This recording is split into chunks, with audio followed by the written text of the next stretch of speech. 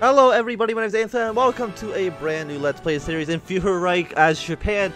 Why are we playing as Japan and we're no longer continuing on with the Germany series? Well, let me just show you. So if we go back to the main menu here, we can see that the game was updated to version 0.02. We were playing on the 0.01 version before. And now if I load up that old save file,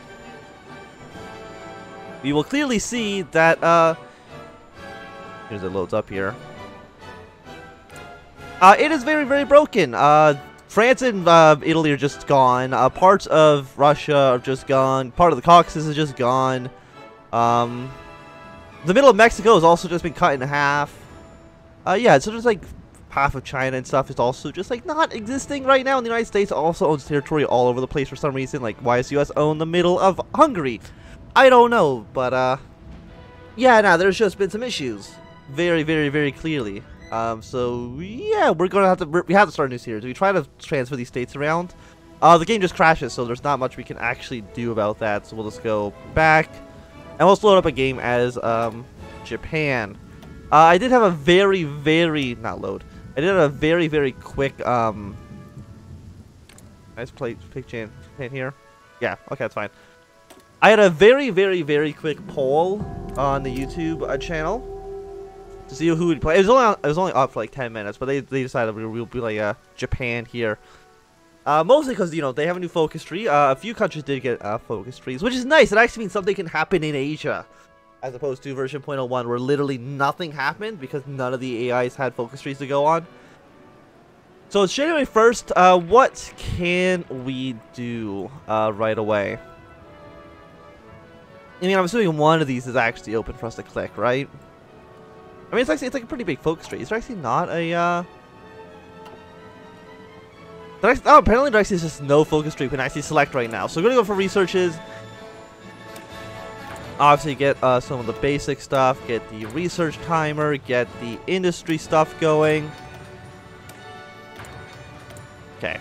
Then we got free civilian factories. We have 30 civilian factories. We have 17 military and 15 dockyards. So I'm going to immediately build a handful of civilian factories, and then we're going to build some military factories here.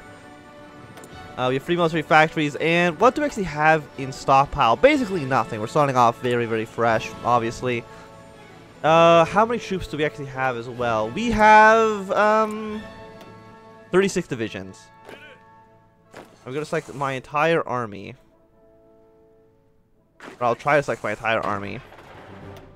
Put them underneath this guy here. Put him underneath an field marshal. Frontline him against the apparently Army Group 1. Okay, sure. But you guys all go over there. And we'll slowly just start assigning people over there as well. I don't know where all my other troops are. We got guys here, but I don't think they need to be there. I'm assuming yeah, we have guys like all over everywhere basically. But right now they don't need to be here. Oh, now there's too many. You know, all of you except for you can stay back. I don't know what I'm gonna actually do with you, but I guess you're also, you know, you can have like a guardian. There's like a defensive thing here. Just guard all the islands because that's going to be important probably at some point. Because we're probably going to go war with the United States. We're probably going to go to war with the British at some point. And you're basically all just defending the homeland. Except for Korea. Korea doesn't need to be defended right now, I don't think. How many guys do you need? 132 garrisons for that, but we don't need that. We don't need lower resistance. We don't need guard forts. Really, only guard naval bases at the moment. And you should be fine. So we have all of our navy. Let's kind of consolidate them into one big fleet. I think is that all of them? Oh, there's so many navies. Holy hell. We'll combine you under one guy. Throw you under a field marshal. We're probably going to need more rifles anyway, so build a few rifles, build some support equipment, build some artillery, planes, and all that good stuff. 3 dockyards. Apparently can already be upgraded. Submarine 2? If that's the case, then why are we even building submarines 1? Get out of here, submarines 1. Okay, I just don't want you. Try to build up our navy. I'm gonna try to build up my navy a lot more this time because it's Germany. We just lost it immediately, and that really screwed us over. Unassigned division still. Train like 2 infantry divisions, train 2 tank divisions, and a motorized. We are not making motorized or light tanks. Okay, so build some light tanks, build some motorized. They can all have 3 and 3. And that will act enough, no, let's at least get 1 more like that. And that should, yeah, get enough for there. We're also going to need a lot of resources. We're also going to have a lot of decisions available. So just 50 army experience to start off with. What other unassigned guys do we have? All of you guys are unassigned. Apparently also we still have too many guys here. I have a lot of unassigned guys. Fuhrerreich Alpha build .2. Thanks. Only important events. Yeah, that's fine. Also garrison this area. And you can be part of that garrison force. Might as well put a guy in charge of garrison. Like right now we only have 1 land border, so it's not super important right now. I think really just defending all of our islands is probably the most important thing we can do. You also should be defended. Are you in a group? You're not. Okay, so that's actually everybody. Fantastic. Now we need oil. We get that from the United States. And then, we also need, aluminum, which we can get from the French. And there we go. So that's basically going to, start us off for now. Where are all of our navies? A bunch of them are in the home islands. Can I just, like, select all the navies?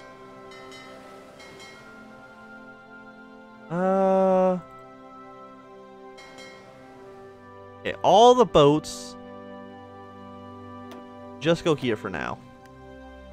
That's fine. Just have everybody kind of combined in one place is what I kind of want. We'll have you guys basically just front line here. Just as like a basic operation.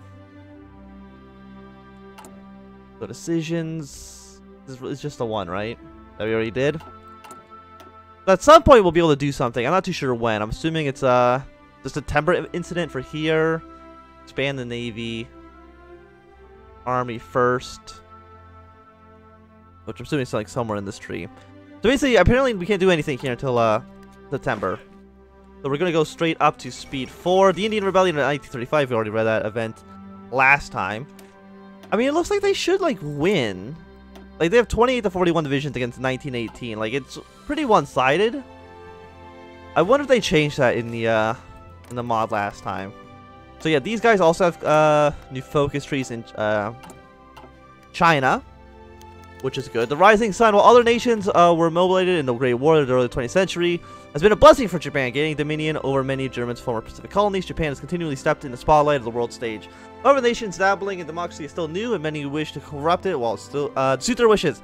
Many farmers struggle with the rapid pace of modernization, and income inequality has exploded. The Zaibatsu, Japan's gargantuan conglomerates, have continued to stifle entrepreneurship and innovation. Okay, that's fine. I mean, at least we're not at war, so we can actually send guys all around the Pacific without risking that everyone's going to die.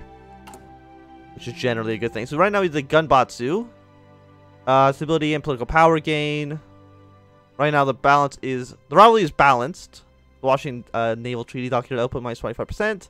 And air research time plus 10%. Well, that's disappointing, but what can you do? We have 186 ships to start off with. Except that is a ton of boats. We have a pretty fucking big navy. So we're gonna select you, put you under a different admiral, and your home base can actually be down here. Capacity 0 out of 30, 30, 10. What's the capacity here? 60. How many ships do you have? A lot more than that. You have 93 ships. But now we're down to 46. You have a level of 60. 10, 10, 10, 10. all these naval ports suck, is basically what I'm getting at here.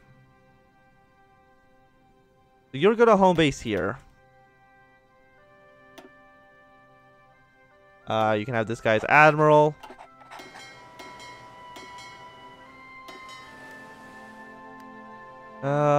You are 30.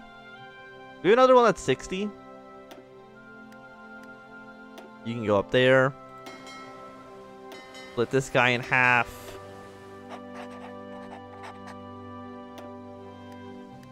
You can also go to your home base.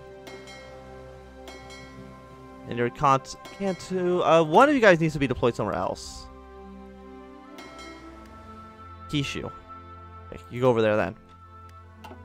So now that all these places are actually balanced, we have 4 fleets that we can kind of maneuver around in the future. We got basically White Russia over here, prepare for a new purge. We got the Soviet Union. And apparently, there's been some reworking of the map. Romania is bigger than it started off with. Kingdom of Serbia is now all of Yugoslavia. Most of these guys are not actually in the Soviet Union anymore. Renounce the Treaty of Washington. Dockyard goes up by 30%. Does that do anything? Yeah, we'll just break the treaty. That's fine. Hopefully, the United States doesn't care too much. So we got the Civil War over here as well. Who's going to win out? Do any of these guys have focus trees? I still don't think so. Which is kind of disappointing, but what can you do? We'll see who wins the Spanish Civil War. It's not a huge deal to me who wins. A peaceful ending at midnight. King George V is dead. Very sad. So we'll see if also, is everybody in here in infantry? They are all infantry. I'm actually gonna play this guy here because I'm sure there's one infantry over there. Send the worst infantry to kind of guard ports and stuff. Because without ports, the AI can't really the assassination of the Sultan. Yeah, that happened also last time. But I want all my best troops that are ready to fight this guy. Power of the Unions. Are you gonna go syndic or what are they called? Is it collectivist? Just socialist? Okay, fair enough. The election of 1936. Do social conservatives go up or market liberals win? Who do I want to win? I'm going to go down the coup plot. September incident. Public elections will not be held. Popularity of market liberals. Well, right now we're ruled by the social conservatives, so let's just see what happens if we go for the market liberals. Okay, so now we're market liberal. Again, I'm assuming there's going to be some coup event at some point. I mean, we're getting a lot of invitation to Paris Colonial Expedition. We shall participate. We are not participating in politically charged display. Oh, yes, this is the one basically where Germany and the Soviet Union were like, France is terrible. But we'll participate because I don't care what the Soviets or the Germans think about us right now. And Japan has their eyes on colonization. The army or the navy. Definitely the army. I'm bad at navy stuff, so I'm just going to completely ignore it. So we can actually do shit now, which is awesome. Planning of since Grand Battle Plan or Mobile Warfare. Which one do I want to do? I usually go for Grand Battle Plan, so I might as well do that one. Strategic Bombing Doctrine Land. This is for air stuff. We go for the planning of since 70 days. We immediately start 10 days ahead. Because we weren't doing anything for a long time.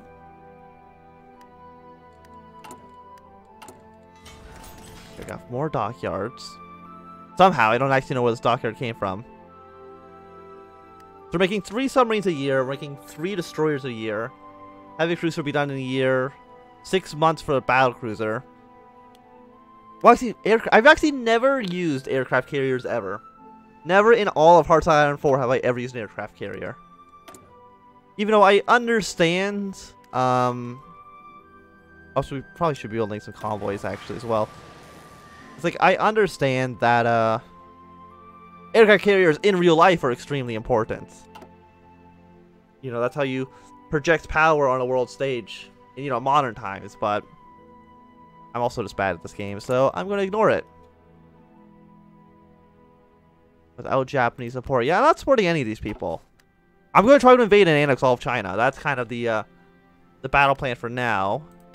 The Indian Revolt. Are you guys losing? Probably because the British have actually shown up. And also, this looks like a complete disaster. What have you guys done to this border? What is going on here? Who's in charge? VD Savkar. Something keeps popping up in the decision tree, and I don't know why. It's probably just like a bug or something. Kingdom of Nepal, Tibet. Great Mongolian State. I'm surprised, like, why does Right Russia even exist?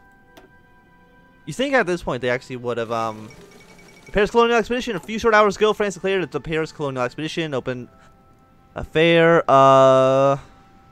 was quite the experience. Political power plus 50, fantastic. Decisions available. Industrial Revolution, build one building slot. No, we don't need one building slot. We're not even full on our current building slot, so I don't think that's actually important at all. Was there more than one? Prioritize shipbuilding. Dockyard output plus 5%. Factory output minus 5%. They both kind of do the same thing. Oh, but this one actually adds 4 naval dockyards. So, you know what? For 75 points, we'll do it. For free naval dockyards. Build more convoys, because we actually do need those as well. We actually need more steel. Get that from the French. Like, what resources do we have right now? Supply areas, factions. We got steel, tungsten. I know the oil is down here. Oil and rubber. So we're going to need to have to strike at the... Well, I actually have a decent amount of rubber over here. We are going to need to have to strike at the British. No question about that. Do they have oil, though? A little bit. Not too much, though. What else we got here? Decent amount of territory in southern China. North China is basically worthless. The Russian Republic actually has a ton of resources in it for some reason. We like just world tension needs to be at 75%, probably because we went for market liberal, as opposed to doing the responsible thing and going for the conservatives, so we can actually try to get this coup going underway. Party popularity is only 35%. That is pretty bad. 2% fault takes to 6% national populist, social democrats. Libertarians, socialists, and national collectivist. Okay. Ignore all these for now. If we send the boats to do stuff, do they actually gain experience? I don't think so yet. You just convoy raid here.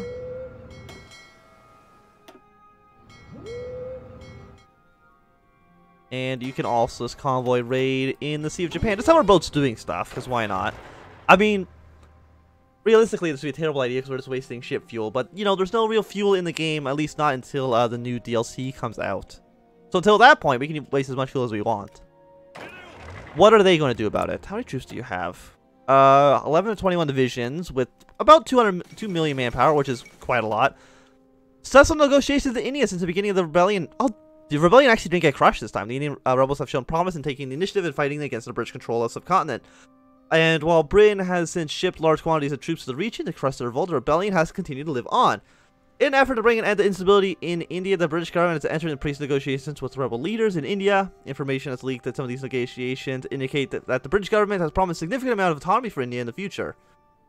Interesting. British Raj.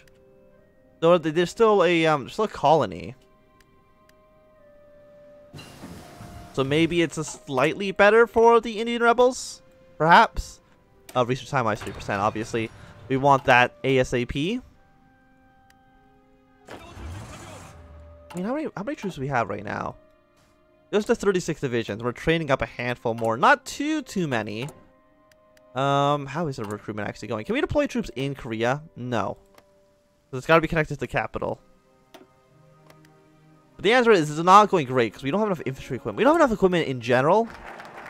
We're missing 14,000 rifles, which I would say is quite a lot.